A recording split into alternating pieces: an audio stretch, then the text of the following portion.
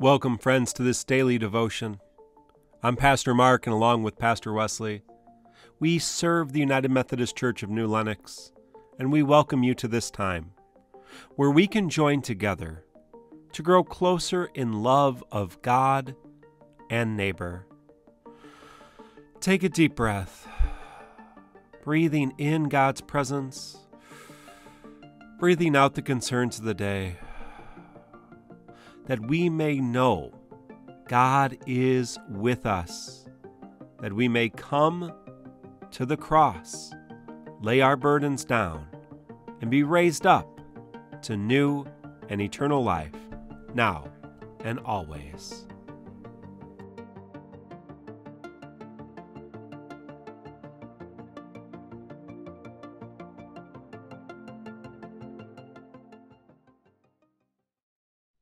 Hear the affirmation in our petition. For I, the Lord your God, hold your right hand. It is I who say to you, do not fear, I will help you. Do not fear, you worm Jacob, you insect Israel. I will help you, says the Lord. Your Redeemer is the Holy One of Israel. Isaiah 41:13 and 14. When nothing goes our way, look at me, O God. Do not remove your gaze from me. Hold me near to you, lest I pass away and am no more. Friends, our theme this week is when nothing goes our way. When nothing goes our way, how do we respond in the midst of everything spiraling out of control? Our reflection today comes from Reuben Job. There are times in our lives when nothing seems to go as planned. Times when day after day we are faced with difficulties and darkness, no matter how much we long for lighter loads and light for our pathway. There are other times when we come from a spectacular high moment and suddenly find ourselves hanging on to hope by our fingernails. While such a situation can be distressing, it is good to remember that we are not the first to experience darkness, difficulty, disappointing surprises in the midst of faithful and sunny days. Chapter 6 in Mark's Gospel reports the rejection Jesus encountered in his hometown, the first missionary venture of the 12, the death of John the Baptist, feeding the 5,000, Jesus walking on water, and healing the Gennesaret. Excuse me. In this one chapter, we are confronted with the widest range of human emotion and experience, great miracles as well as great disappointment. Our lives may be a little steadier, and the peaks and valleys a little bit more subdued than what Jesus and the 12 experienced. However, we do live through those periods when nothing seems to go our way, when the winds of life seem to be against us, when we are working hard but getting nowhere. So it was with the disciples as they strained at the oars against the adverse wind. Then Jesus appeared to them and uttered the words we all want to hear in the terror of our personal storm. Take heart, it is I. Do not be afraid. Mark 6:50. The storm was over the moment Jesus was recognized by the disciples, and soon the men found themselves at their destination. One of the best times for us to cultivate the nearness of God emerges when nothing is going our way.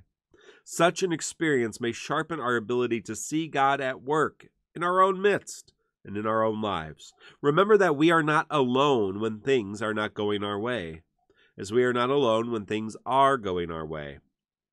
Each situation gives us opportunity to pay attention to God's presence and call God for help. Thank you, Bishop Job, for that reading today. So our theme, when nothing goes our way. Where do we go? I think that's what Bishop Job is trying to get us to think about. Where do we go? Often when things are not going our way, when things are spiraling out of control, when we're faced with adversity, stress, conflict, We go to our old bad habits. We go to our vice of choice. We go to whatever we think will fill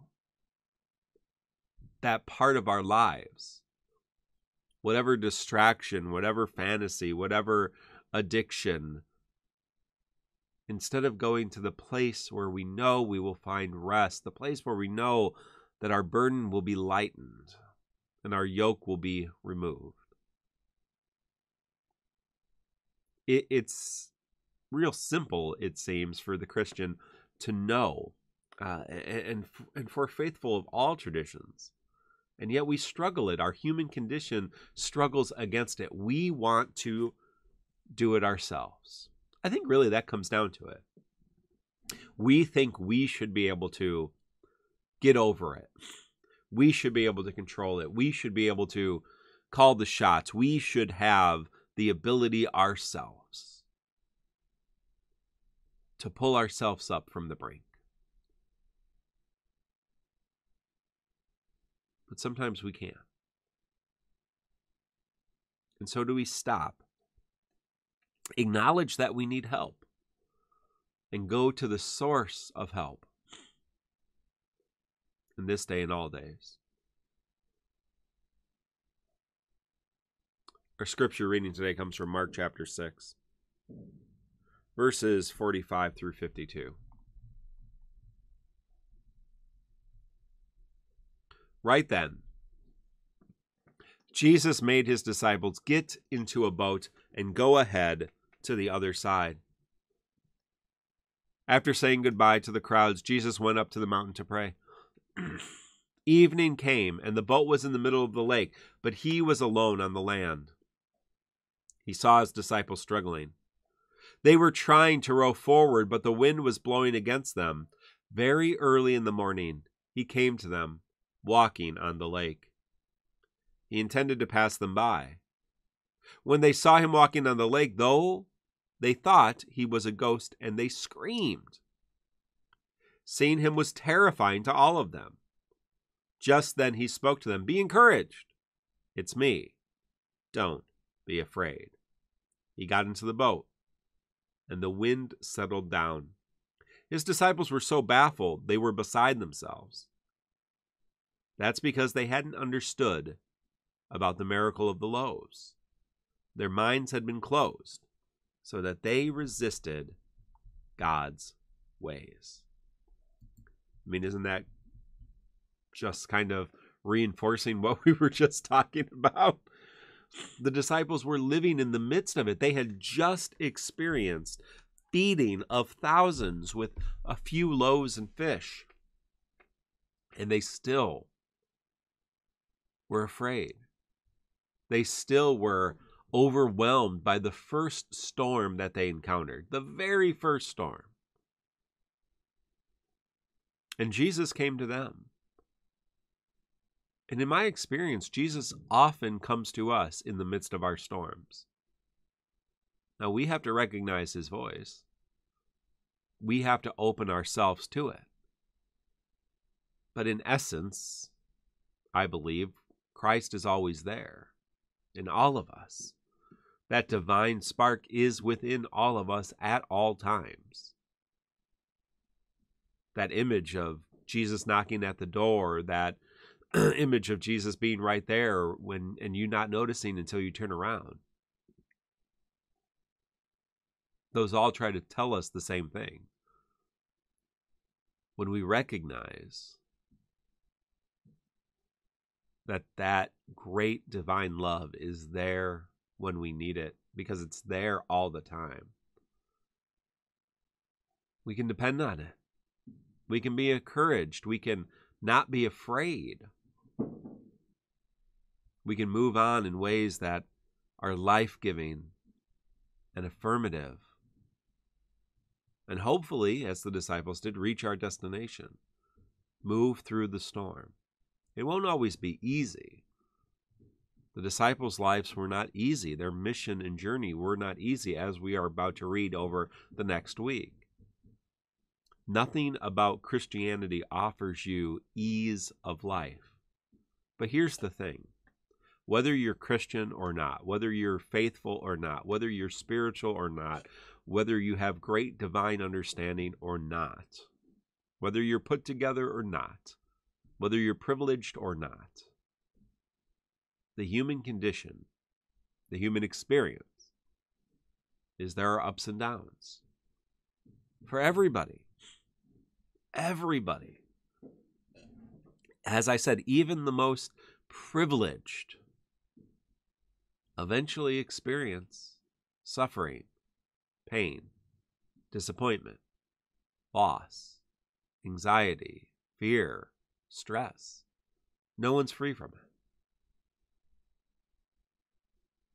What we believe and what we hope is that when faced with it, we turn to the God who is there to encourage us, to hold us up, and help us get to our destination.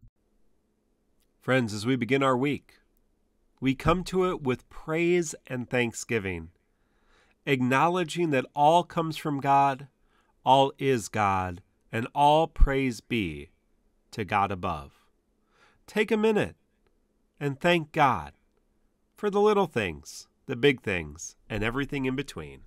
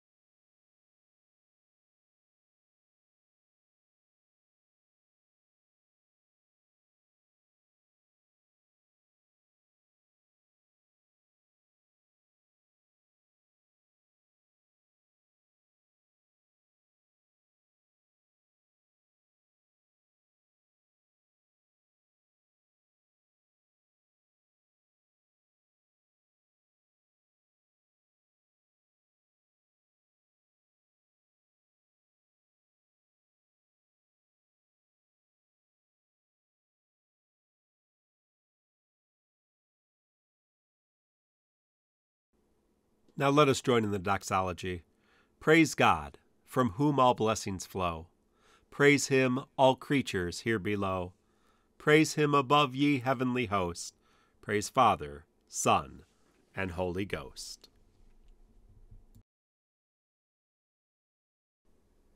Let us pray the prayer that Christ taught us, saying, Our Father, who art in heaven, hallowed be thy name. Thy kingdom come, thy will be done, on earth as it is in heaven. Give us this day our daily bread, and forgive us our trespasses, as we forgive those who trespass against us. And lead us not into temptation, but deliver us from evil. For thine is the kingdom, and the power, and the glory forever. Amen. Friends, I leave you with these words from John Wesley. O Lord, may nothing dwell in my soul, but your pure love alone, till my every thought, word, and act be love. Yes, Lord, may your love possess me whole. You're my joy, my treasure, my crown. Until next time, friends, God bless. Goodbye. Amen.